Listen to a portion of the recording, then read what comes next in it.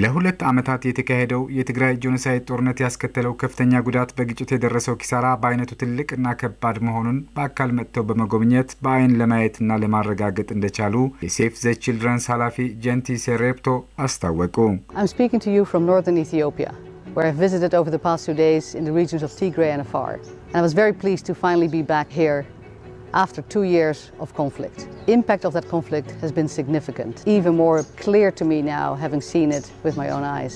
በዚሁ ዘግናኝና ከባድ ጦርነት የተነሳ በክልሉ ከ80 እስከ 90 በመቶ የሚሆነው የመሰረተ ልማትና አገልግሎት መስጫ ተቋማት ሙሉ በሙሉ ከጥቅም ውጭ መሆናቸው የመሰከሩት ባልደረባዋ በጦርነቱ ምክንያት የተከሰተው ማህበራዊና ኢኮኖሚያዊ ቀውስ ዘግናኝ መሆኑ ትምህርት ቤቶች፣ ሆስፒታሎችንና የጤና ተቋማት ኢላማ ያደረገ ህንጻዎችንና መገልገያ መሳሪያዎችን የሚያወደመ በመሆኑ በዚሁም የመምህራን፣ ዶክተሮች፣ ሐኪሞች፣ የጤና ባለሙያዎች ለሁለት ዓመታት ያክል በከፍተኛ መከራ ማለፋቸውም ተናግረዋል። 80 to 90% of the infrastructure is damaged or completely destroyed. That means no schools, no hospitals, no healthcare facilities. Teachers and doctors and nurses and midwives have not been paid in Tigray for over 2 years.